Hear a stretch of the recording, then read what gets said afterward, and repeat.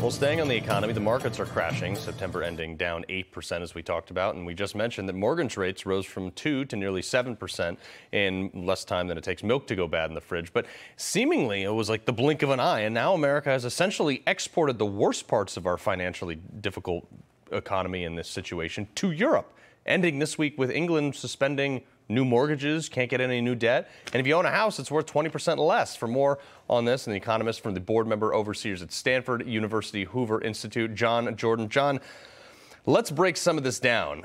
We had just asked our last guest about interest rates. Now, they've risen quickly, but they have to because we arbitrarily kept them so low for like a decade. Are they going to go up more? And if they do you think they should just get it out of the way and raise them by 5% right off the gate?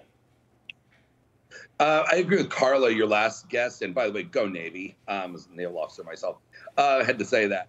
So I agree with her. You can't do it all at once. You have to kind of do it incrementally. Markets have to equilibrate. People have to adjust. You gotta boil the egg a little bit.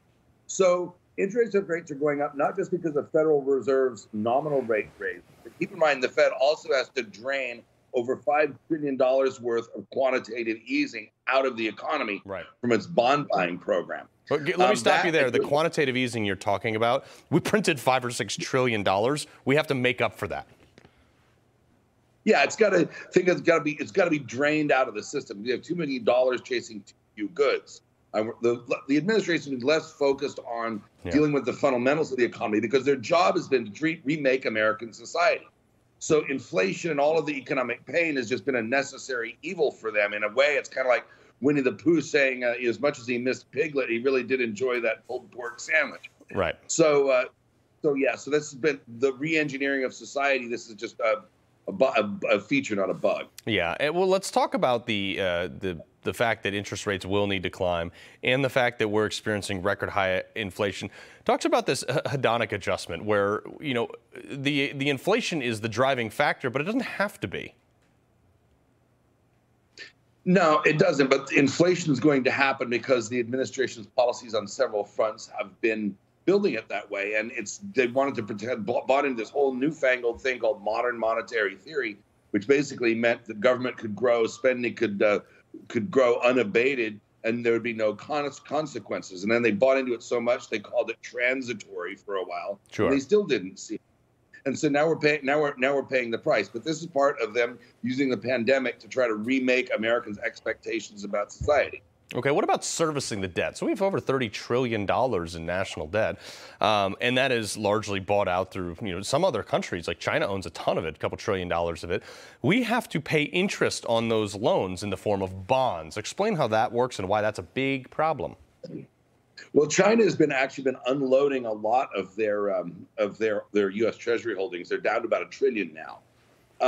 So what happens? You have obviously interest rates go up, bond prices. People have to pay more to borrow, and so it's true with the federal government. But there's another dangerous part of this, and that is the Treasury. The U.S. government gets a discount on when it borrows because of its perceived safety as an investment. Right. A lot of older folks, the Depression era people, love Treasuries for that reason.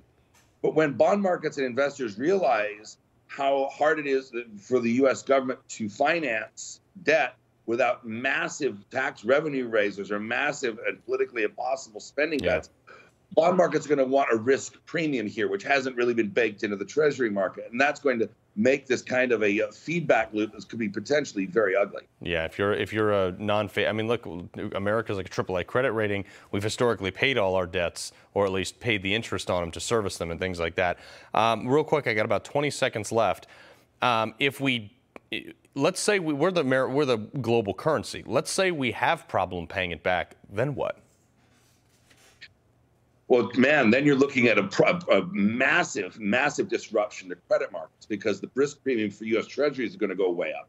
And not only that, it's going to be state and local governments. People keep in mind that cities, school districts, and states, and all other manner of governmental entities also borrow money. And then that's going to have the effect of crowding out a lot of private sector investment. It's going to have a devastating impact on the economy. Right. So keep in mind, if you want to attack the prosperity of society, you go after two things. It's energy sources and debasing its currency.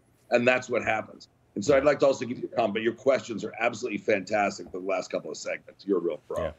Well, John Jordan, you gave us a lot in a little bit of time there. We appreciate you being here. We'll have you back to talk more about it.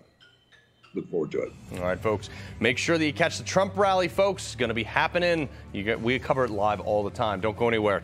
Tonight, 6 p.m. it starts. No crooked establishment. None of that twisting the truth. No talking down to me. Don't tell me how to think. Don't tell me how to think. Don't tell me how to think. I trust Newsmax. Newsmax. They don't tell me how to think. They let me decide. Newsmax. Real news For real people.